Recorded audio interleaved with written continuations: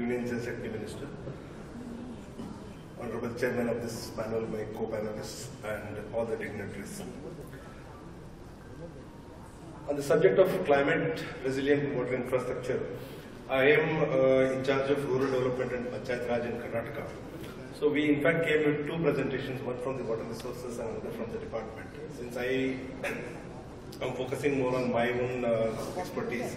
So on the overall issue of making our water infrastructure climate resilient, the state making it climate resilient, a lot of activities towards the ministry, in the Department of Water Resources are already being taken up. We showed a film also on that.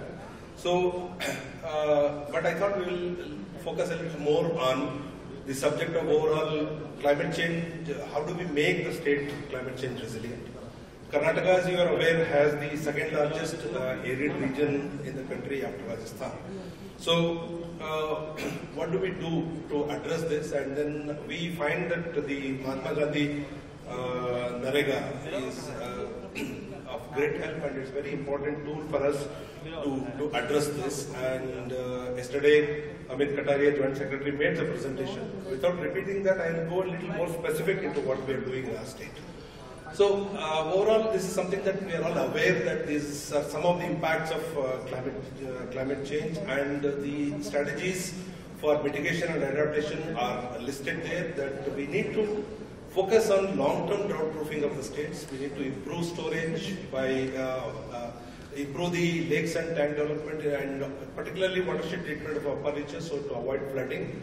And water scarcity, that we need to store more water above ground, and then also we need to recharge. I suppose these are the issues that we are all familiar. So I have a large presentation, but I'll quickly run through it.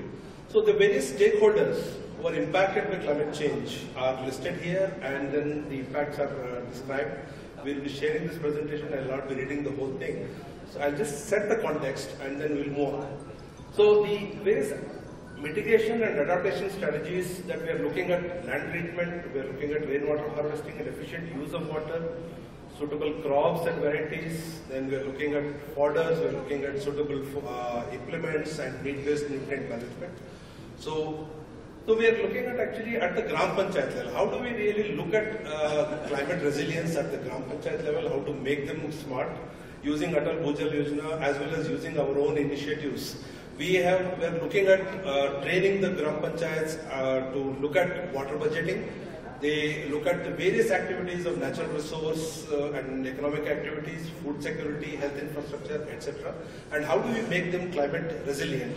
And for these, we have a lot of activities which can be carried out using Mahatma Gandhi Narega.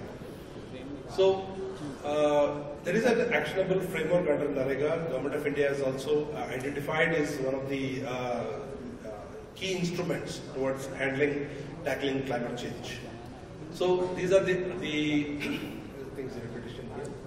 So it just gives a scale of in one state. We are over the last 4 or 5 years, we have spent annually in the range of 4,000 to 5,000 crores every year. And every year about 4 to 5 lakh works are carried out. And how do we really make sure that these works actually address the issue of climate change is something that I'm going to talk about. So the various adaptation and mitigation strategies, I just give just an overview of what kind of works we have done. For example, 67,000 lakes we have developed over the years, and number of check dams about 40,000. The 3,33,000 plantation works have been carried out, burns, open wells, so block plantations, afforestation. And plus, one of the important aspects of climate change impact is on the livelihoods, and therefore we have to look at diversifying the livelihoods of the farmers, and therefore we are using Narega to develop sericulture area, to construct cattle sheds. Like 2.12 lakh over the last 3 years only, cattle sheds have been constructed. We developed horticulture in 1,89,000 acres of area. We have developed horticulture.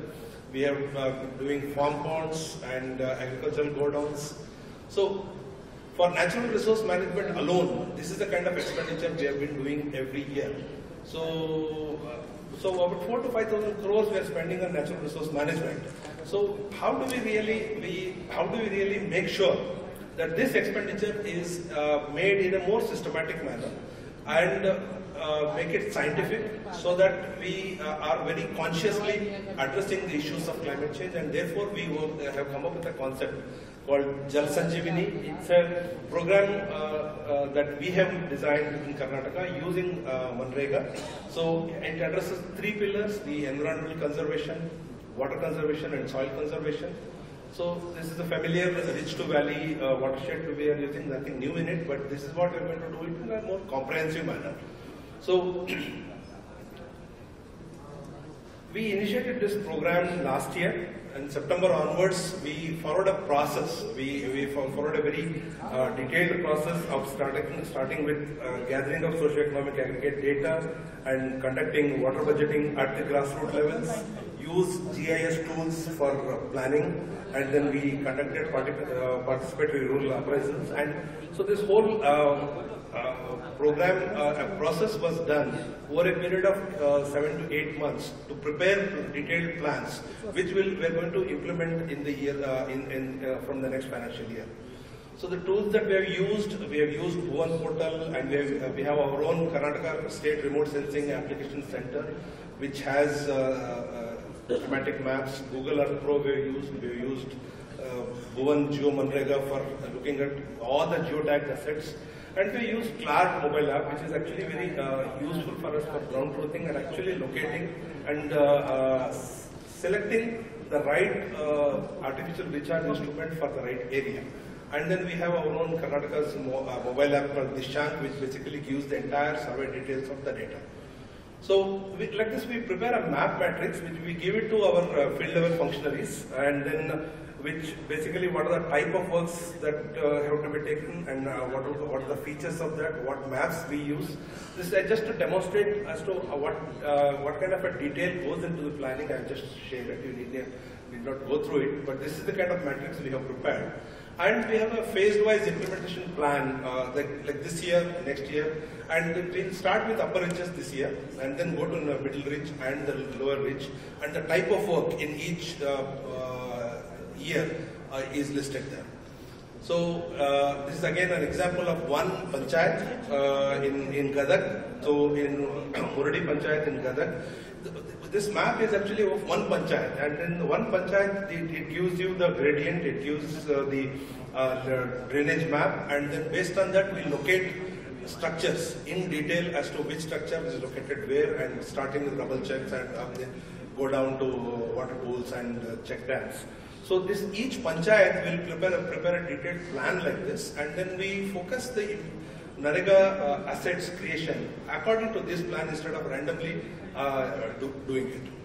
So we are preparing a water security plan, preparing a disaster management plan, wildlife conservation, livelihoods, and grazing land development, and all this will do using scientific planning.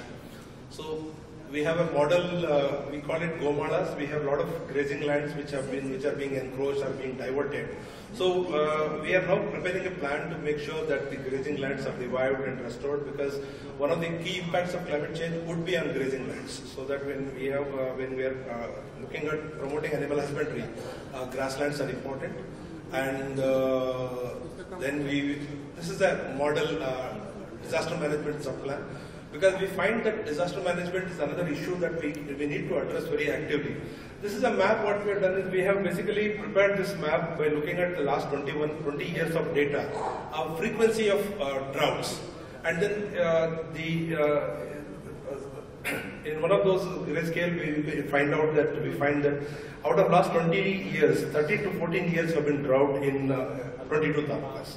So we have this map which shows that, which helps us locate the frequency of the droughts, and this is frequency of flooding, and this is frequency of landslides. So based on that, actually for each of the disaster management, what are the type of works that need to be taken up, and in which area they should be located. This kind of a detailed planning we will do, and then we will start implementing them, and disaster management sub-plans will be prepared at a lower level. And then we'll use the ground truthing using the CLART map. CLART app is developed by Foundation of Ecological Security. It has all the data. In fact, if you take it to a particular location, it will give you the data of the substrata, and then it will also, based on the color coding, it will advise us as to what kind of recharge structure can be taken up. Instead of right now what we are doing is we are just finding a valley and we are constructing a check dam. So instead we are now looking at whether if we construct a check dam, whether it will really recharge there or will the water go somewhere else. So we are using CLART app for this. And so basically this is the kind of planning we have done. We have conducted detailed trainings, and we are now ready to implement it. So this, I think I'll conclude my presentation. We'll just show some of the works we have done, and numbers are also given.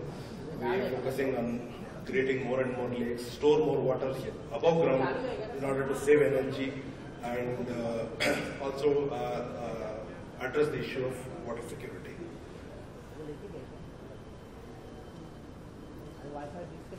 Yeah, that's it. Thank you.